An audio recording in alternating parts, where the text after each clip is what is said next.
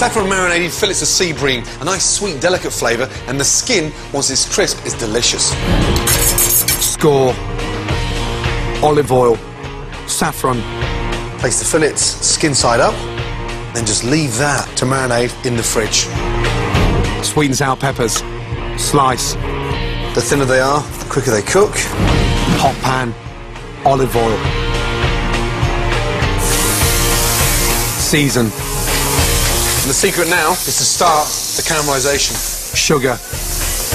Red wine vinegar. That gives it its sour flavour. Out onto a plate. Cool. Bream. The most exciting thing about the sea bream now is that it's changed colour. Hot pan. Skin side down. Lovely. Season. Whilst that's in the pan, take your peppers. Basil. And all you do is just mix that fresh basil through those wonderful sweet and sour peppers.